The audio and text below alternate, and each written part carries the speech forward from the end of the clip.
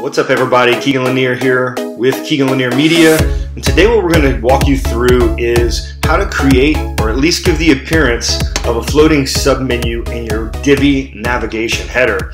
So the first thing we want to do, as you can see, we're here in a demo zone, we're in the back end of WordPress, and we're going to create a new page.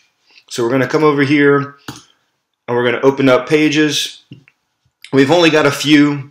We're going to add a new one, and we're just going to create a blank contact page. The thing that we're going to do here in this particular tutorial is that we're actually going to import one of Divi's pre-made layouts. So you can see here this is the Gutenberg backend builder. We want to use Divi Builder always. So we'll click Use Divi Builder, and while this loads, you can see it takes us into the front end immediately, and it's going to pop up and give us the options. You know, what do we want to do? Do we want to build from scratch, choose a pre-made layout, or clone an existing page?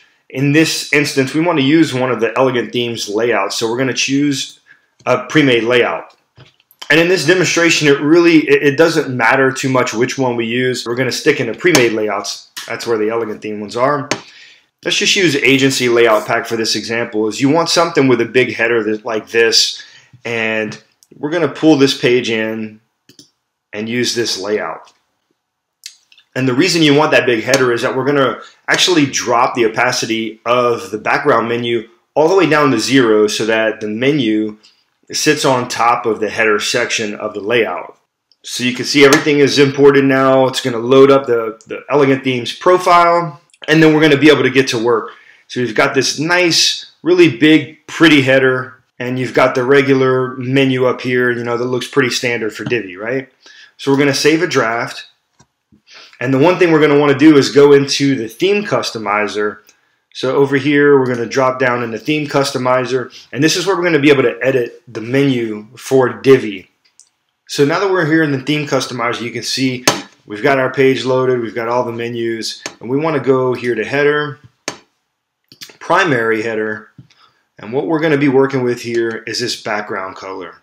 So when you drop the opacity all the way down, now we've got a menu that's sitting on top, and we want to change the color all the way up. So now we've got this floating thing going on, and we want to do some adjustments to this, right? So drop down menu,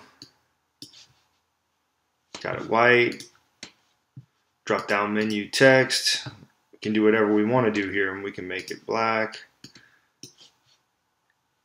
So now we've got this floating menu bar. And that gives you the menu above whatever header section you have. But then we've got to go in, we've got to add a little bit of CSS here.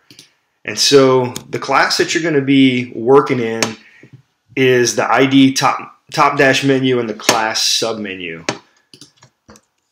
And so we want to change a few things here in this class. And what I like to do, it just gives it a very cool feel, is change the border radius right off the top.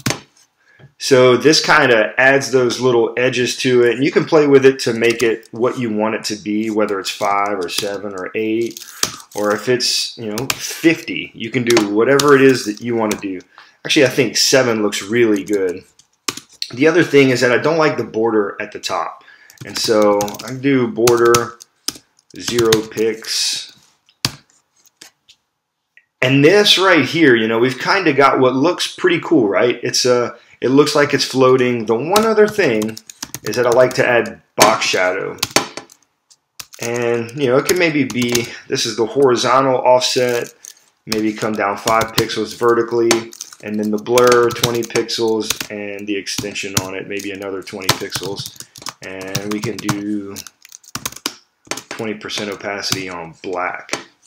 So now when you hover it, you see we've got this drop shadow around it that we might want to tweak up just a little bit. Maybe this goes to 30 and this goes to 10. You can just continue to play with it until it looks just the way you want. And if you wanted it to drop down a little bit more, you can do this. You see the shadow is going to drop even more.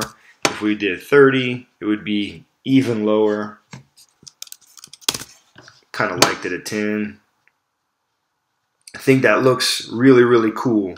And now we've got what looks like a floating drop menu. So it brings a whole different look to Divi. It really separates the page from what most people are used to looking at when they think of Divi, and the submenus change completely as well. And you'll see if we go under this main menu and we wanted to add more pages here,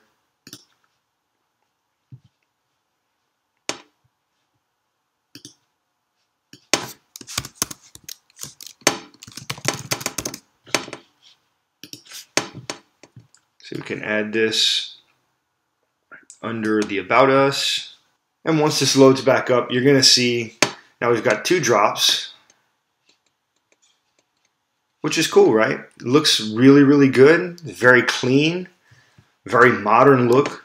And you can make this on your site today. So we're going to leave the code in the blog post on KeeganLanierMedia.com. Make sure that you take this code, use it for whatever it is that you want to use it for. Show us in the comments exactly how you use it. We'd love to check out your site. We'd love to see exactly what you're working on. So we hope this has really helped you.